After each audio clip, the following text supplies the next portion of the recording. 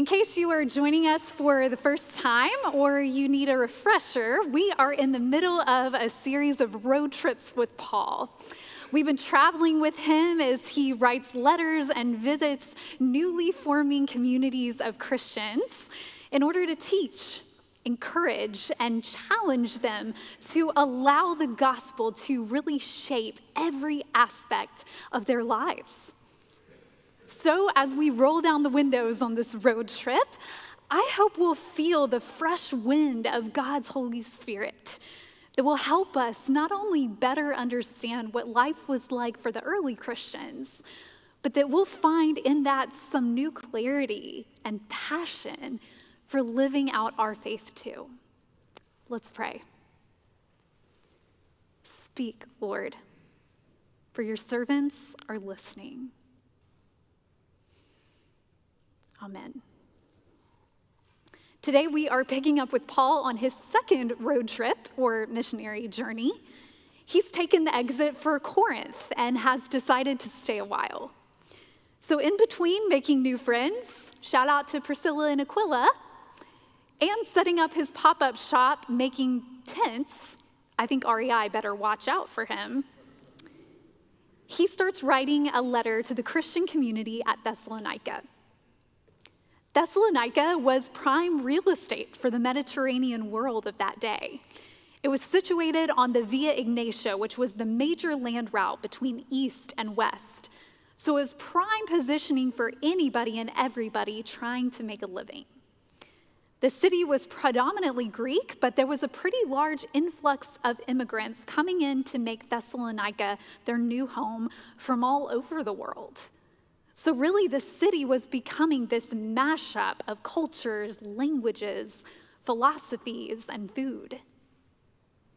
Paul and his friends, Silas and Timothy, had road tripped to Thessalonica recently, and Acts chapter 17 tells us a little bit about their experiences there. How the Christian community was formed when a handful of Jews, a pretty good number of Greek-speaking, God-fearing people, and several predominant women in leadership in the city got together. And so they formed this church, but at some point along the way, some in the Jewish community became pretty jealous of the traction that these young Christians were getting. So much so that eventually they whipped up this mob who dragged some of the Christians before the city leaders, shouting accusingly, "These people are turning the world upside down." Wow. Something about the message of the gospel and something about the way these Christians were living out their faith was turning the world upside down. This was no polite, constrained, culturally acceptable way to spend a Sunday morning. This was shocking, transforming the very fabric of society, the very order of the world. Some people found this inspiring, but others found it threatening.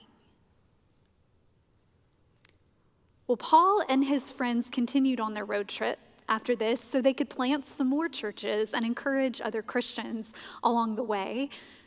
But Paul could never forget this community in Thessalonica. So when he heard that they were struggling with people in the city who were trying to distract them, disunify them, and discourage them, he decided it was time to write a letter to encourage and remind them about what it really means to be the church, to embody the gospel. The gospel. Gospel is such a churchy word, isn't it? We say it a lot, but what do we really mean by it? Well, the Greeks used the word gospel to describe news of victory in battle. So for them, the gospel meant a messenger coming, face shining, spear decked with laurel, head crowned, swinging palm branches, and calling out the good news so loudly that the whole city could hear it. The battle is won. For the rabbinic Jews, Gospel referred to the message that plays like variations on a musical theme throughout the part of the scriptural story that we call the Old Testament, telling of the God who created us in God's image, the God who gave us free will to choose how we will live the lives that God has gifted us. God who wants nothing more than to be in covenant relationship with us and who will stop at nothing to make sure that that relationship is not only possible, but lasting.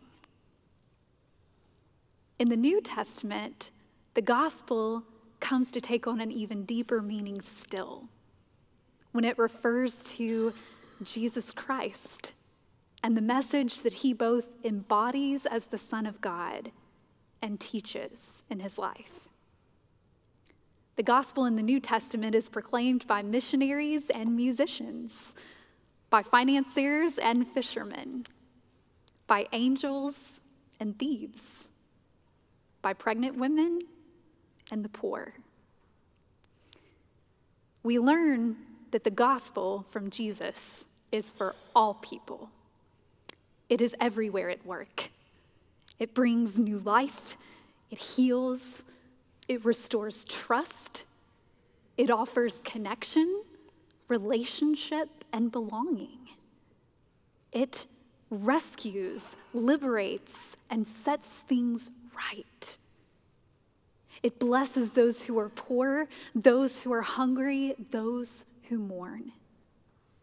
The gospel brings hope. It is entirely unique. It feels like the tight embrace and the extravagant welcome home after a long time away. It sounds like the quiet calm after a storm. It smells like a newborn lying in a feeding trough. It tastes like fresh baked bread. It looks like a group of tenacious toddlers clamoring to climb on Jesus' lap. The gospel is good news that is meant to infuse every fiber of our being, to resound to the depths of our souls. The gospel is Jesus Christ, the Son of God, God with us in it all, for us all, for love of us all. That's the gospel. And so as Paul writes to the Thessalonians, he reminds them and us how to share it. We share it, Paul says in verse 2, with courage in God. Courage in God. I think that part of the phrase is critical because Paul is not here giving us a pop culture reference to the Wizard of Oz, nor is he giving us a mildly interesting TED Talk to digest on our drive home from work. Paul is trying to tell us something critical about where our courage comes from and who it is rooted in, come what may, in any and every context we find ourselves in. For Christians in part of the world that has, for the past 2,000 years, faced intense persecution, literally life and death, courage in God may look a certain way. And for us who live in America today, in Texas today, courage in God may look a little different. It may look like a willingness to remain non-defensive when criticized about core truths. It may look like a willingness and ability to listen with a gracious and generous spirit to those with whom we disagree. It may look like a tenacity in advocating for those who do not have a voice. It may look like a willingness to work alongside those who are new to us or those who are different than us. We share the gospel with courage in our God. We share the gospel from the motivation to please God, Paul says in verse 4. Please God? How do we know if we're pleasing God? Well, when Jesus was baptized, you may remember there was a voice from heaven that said, "You are my Son, the beloved, with whom I am well pleased." Before he did any miracles, before he taught any parables, before he calmed storms or fed thousands, before he healed the sick and restored people to community, before he forgave sins or went to the cross, God called Jesus beloved. God said, "With you, I am well pleased." Jesus' very being is what pleased God. And the same is true for me and you. God is pleased with you not by what you do, but for who you are. And so, our desire to share the gospel comes out of a motivation to live out of that belovedness, to live out of that pleasure that we bring God just by our very being. And our desire that everyone will come to experience that identity and worth as God's beloved people for who they are. We share the gospel out of a sense of our belovedness. We share the gospel with integrity. An integrity that comes as we allow God to keep working in us every day. Paul talks about this in verses 4 and 5 of our passage, where he says, God tests our hearts. God is our witness. In the 1500s, St. Ignatius of Loyola developed a way of intentionally making space for us to bring ourselves to this examining work of God's presence in our lives. We call that the daily examen. You may have heard of it before, maybe not. Here's kind of the basic gist of it. At the end of each day, we spend a little bit of time reviewing the day in God's presence. We think back over what happened and we thank God for the good moments. And we ask God for help to recognize the moments that were hard, painful, confusing, or where we just were getting it plain wrong. We ask for God's help to work on the hard and confusing stuff with us. We ask for God's healing for the painful moments. We ask for God's forgiveness and grace for the moments where we sinned and missed the mark. And we ask for God's wisdom to make different decisions tomorrow. No matter how little or how long we've been in relationship with Jesus, we are in daily need of this rhythm of confessing, repenting, and receiving God's forgiveness, love, and grace. Practices like the daily examen keep us truly humble and very aware that as we try to share the gospel, we're doing so on the same playing field, that everybody we encounter, all of us, are all sinners in need of a Savior. And that our integrity plays an important part in whether people will believe the gospel we are sharing is real, and whether they'll believe that it really is good news. We share the gospel in integrity. We share the gospel in relationship. Paul says it this way in verse 7. Just as a nursing mother cares for her children, so we cared for you. We cared for you. Paul employs a very rare Greek word here, one that describes the kind of caring that comes from an intense longing, a feeling of being drawn to something or someone. So this imagery that Paul uses here of a nursing mother caring for her children in this way offers us some insight around the tenderness and the vulnerability that is involved when we share the gospel in relationship. This tenderness is not coercive, but it comes alongside. It's not manipulative, it's invitational. It's not judgmental, it's compassionate. And this vulnerability is what enables us to be real about the ways that we are constantly stumbling and growing in our faith.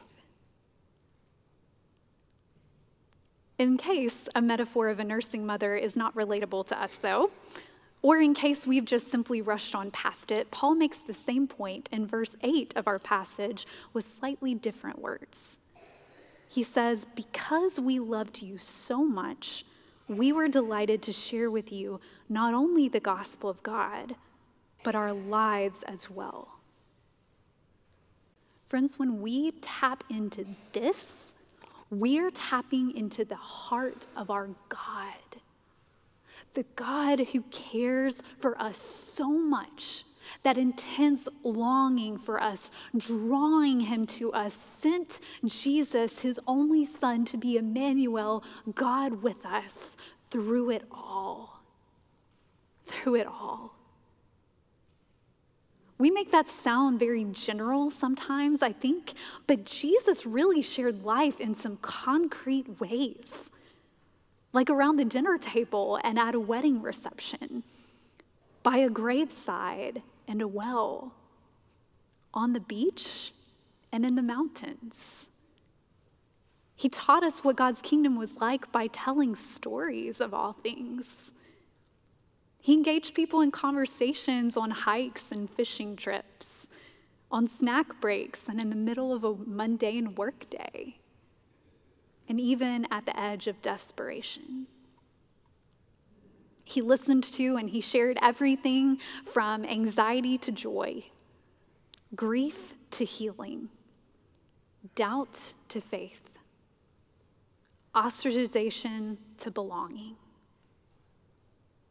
When one of the religious leaders asked Jesus what the most important commandment was, you may remember how he answered. He said, "Love the Lord your God with all your heart, all your soul, all your mind, and all your strength, and love your neighbor as yourself." So apparently, loving God, ourselves, and our neighbors involves every aspect of who we are, every part of our life.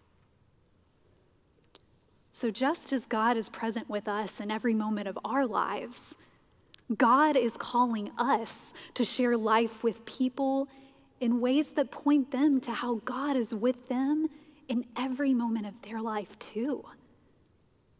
And so that means for us showing up on the ball field and in the hospital room, on the pickleball court and in the courtroom, at the dinner table and in the carpool line, in the online gaming platform and at the HOA meeting, in the struggle with infertility and in the grappling with getting older, in the battle with loneliness and in the wrestling with codependency, in the never-ending cycle of meal prepping, planning, and cooking, and in the struggle with trying to manage chronic pain, on the playground and in the nursing home, in person and via text message. There's a line in one of our United Methodist liturgies for baptism where parents or guardians of children or those who are unable to answer for themselves vow that they will, quote, live before these children or persons a life that reveals the gospel. A life that reveals the gospel.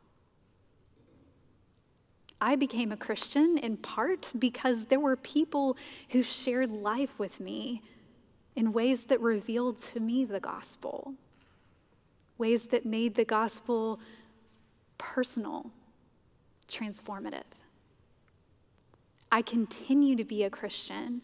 I continue to be a part of the church today, in part because there are people in my life now who are sharing life with me in ways that are reminding me, inspiring me, and challenging me to come back to the God who calls me beloved, to come back to the God who longs to share every part of life with me, to come back to the God who invites me to share life with those who have never heard and those who have forgotten, with those who have become turned off to faith because of hypocrisy, and those who are looking for a long obedience in the same direction, with those who have longed to have a safe space to wrestle with honest questions, and those battling daily with anxiety and depression,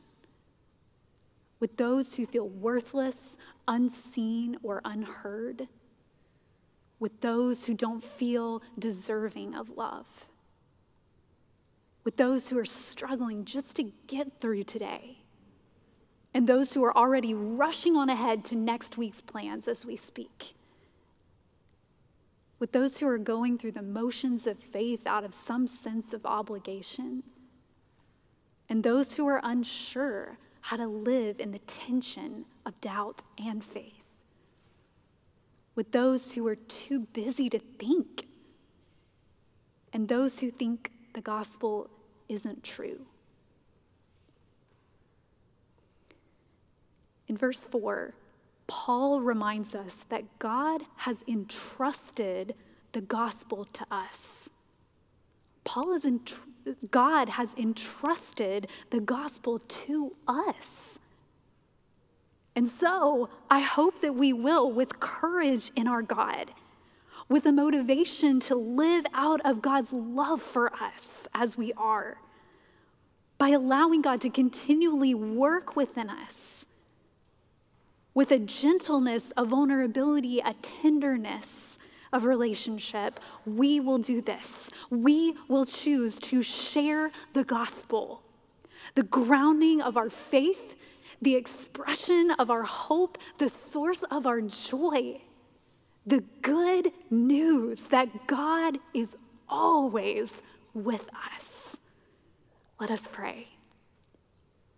God, we thank you for reminding us today what the gospel is all about, and for inviting us, really challenging us to share this good news by sharing life with those around us. We are in awe that you would trust us with this incredible privilege. Give us eyes to see and ears to hear that you're with us in every moment. And fill us, Holy Spirit, with your unique blend of empowerment in the courage, accountability, tenderness, and vulnerability, that we can live lives that reveal the gospel. In the name of the Father, Son, and Holy Spirit, we pray. Amen.